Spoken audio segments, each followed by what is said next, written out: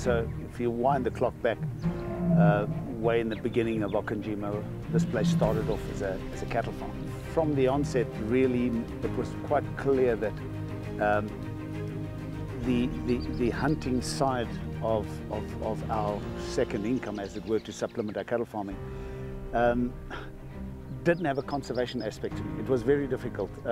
And so we started concentrating more on the guest side of things. So that makes it very difficult. Now you specialize in our ecotourism project, which for me was by far the biggest benefit for conservation, because our spearhead was always towards what can we do to benefit conservation? What part could we play? Okonjima is not just a lodge. It has environmental education center. It has a school. And we've had AfriCat as the program that's actually the start of our conservation side of it. All these right now, and the research side is the most impacted, they're not essential services, sadly. We need to save the land, the animals, and the business that can then live to fight another day. Tourism just provides for so many people in so many different ways and on so many different levels that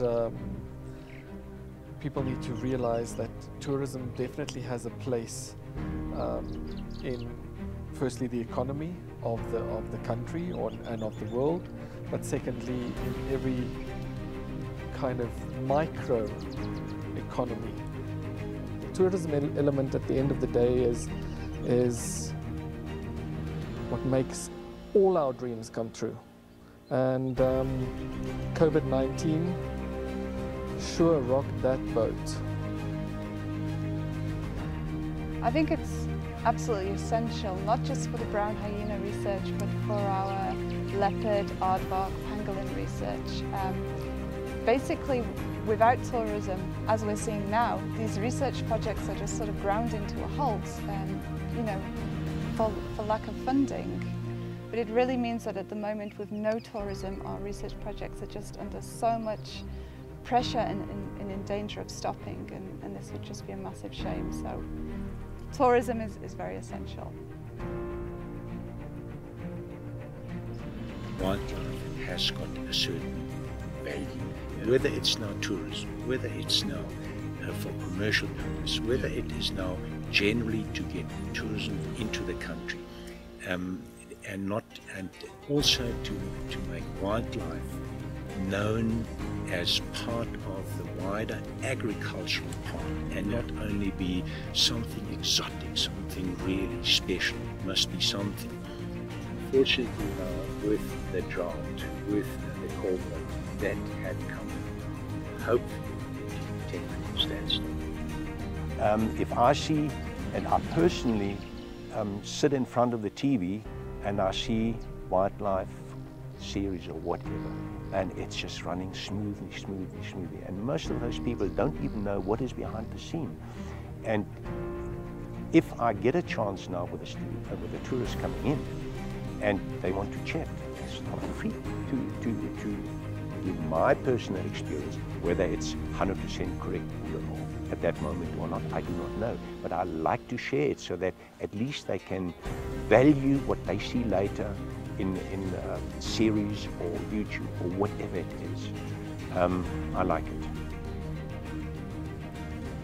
The research we do must have an element of improving the life of that animal. It mustn't be just an academic approach as to it's interesting to know. It must also have an element where the animal is benefiting. Therefore, it must have some way that could make that species live a little more naturally. That is a very important part of it. All pangolin species are Appendix 1, and that's the same level of protection as for rhino or elephant. So it's just as illegal to traffic a pangolin as it is for rhino horn. And any species given that status is believed to be threatened with extinction in the future. So everything we're doing kind of ties together with the aim of helping pangolin, because unfortunately they are the most trafficked mammal in the world. To study a nocturnal animal in an area where there's lots of predators is not easy. Very often we have to say, we've got to call it off.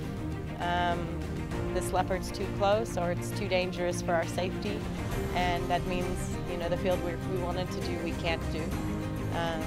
But yeah, all of the challenges at the end of the day make it worth you know, trying, and when we overcome that, it's a great feeling to say, okay, look what we've gotten to do.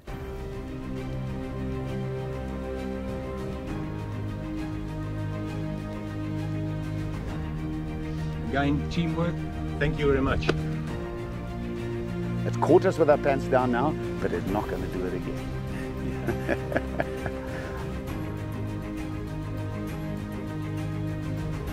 People could walk closer, but it has to be like totally silent. Because we've been waiting for a while now.